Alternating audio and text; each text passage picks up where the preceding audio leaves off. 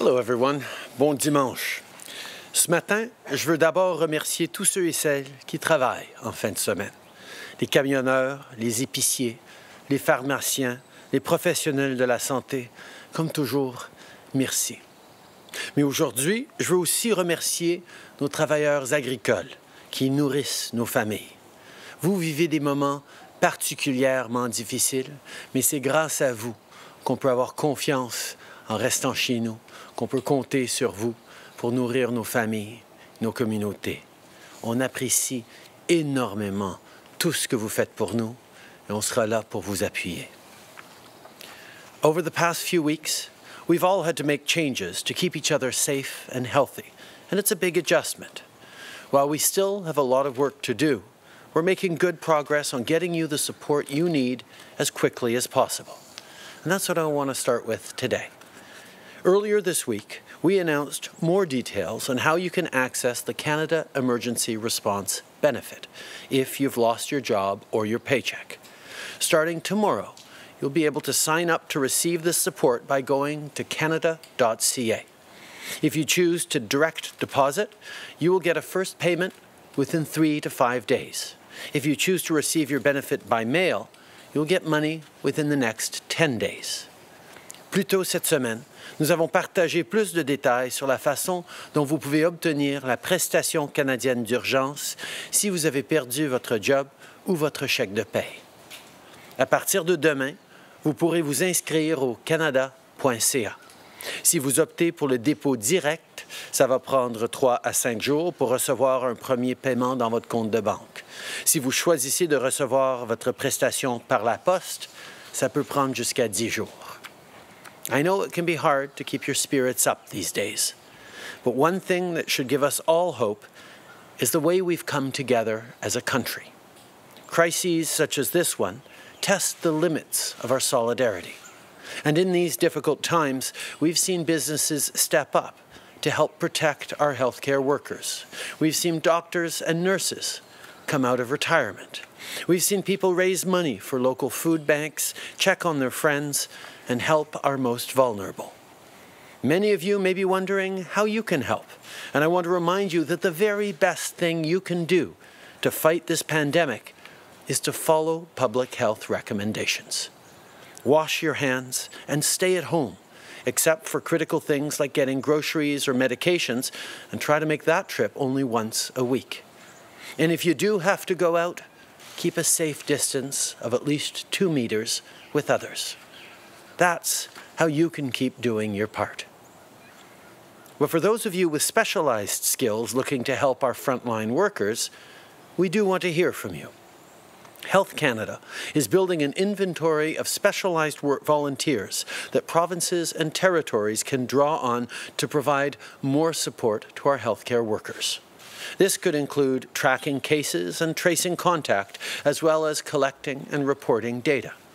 If you can help, please sign up online at canada.ca/coronavirus. Applications will be open until April 24th. We're also offering full-time jobs to all reservists in the Canadian Forces. We're contacting reservists across the country to see if they're interested and offering them the same pay and benefits as regular force personnel for the coming months. Bolstering the military's ranks will help offset some of the economic consequences of COVID-19 and ensure that our communities are well supported. Dans cette crise, chaque geste compte. Si vous refusez de suivre les directives des experts, vous ne mettez pas juste votre vie en danger ou celle de vos proches, vous compromettez la santé de tous les membres de notre société. Et je dis ça pas pour être dramatique.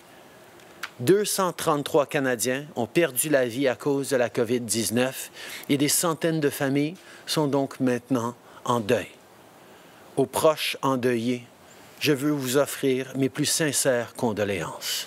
On traverse ensemble des moments douloureux. On est là pour vous. Pour en finir avec cette crise, on doit tous prendre conscience des conséquences de nos actions. Si vous ne faites pas votre part, vos concitoyens en paieront le prix. Mais ça marche aussi dans l'autre sens. Si vous suivez les conseils des experts, c'est toute votre communauté qui va en bénéficier. Donc, concentrons-nous là-dessus. Continuons à faire notre part. C'est comme ça qu'on va passer cette épreuve ensemble. And I want to close today with a message for kids. Thank you all for sending in me your questions over the past few days. Dr. Tam and I had a great time answering those questions this morning. Later today, astronauts Jeremy Hansen and David Saint-Jacques will be on YouTube, so be sure to tune in. David just returned to Earth after spending many months in space, and he knows a thing or two about staying indoors and only talking to friends and family via video conference. I know these are tough times for kids right across the country and indeed around the world. But know that the support you're giving, your parents and all of us as we work through this, the way you're helping out, the way you're focusing on doing your homework and keeping your schoolwork up, and the way you're learning to adapt to this new situation that we will all remember for the rest of our lives. Thank you for everything you guys are doing to keep us getting through this. Je veux terminer avec un message pour les enfants et les jeunes. La Dr. Tam et moi avons eu beaucoup de plaisir lorsqu'on a répondu à vos questions ce matin. Merci. Plus tard aujourd'hui, les astronautes Jeremy Hansen et David Saint-Jacques seront sur YouTube pour vous parler. David vient juste de revenir sur Terre après avoir passé plusieurs mois dans l'espace. Je suis certain qu'il y a plein de trucs pour rester à l'intérieur. Et en plus, il a su c'est quoi seulement parler à ses amis sur vidéoconférence. Je sais que c'est tough pour les enfants, c'est pour les jeunes. C'est tough même de ne pas aller à l'école ces jours-ci, de ne pas voir ses amis. Mais le travail que vous êtes en train de faire autour de la table de salle à manger pour faire vos devoirs, l'aide que vous donnez autour de la maison à vos parents pendant qu'on passe cette épreuve difficile est vraiment appréciée.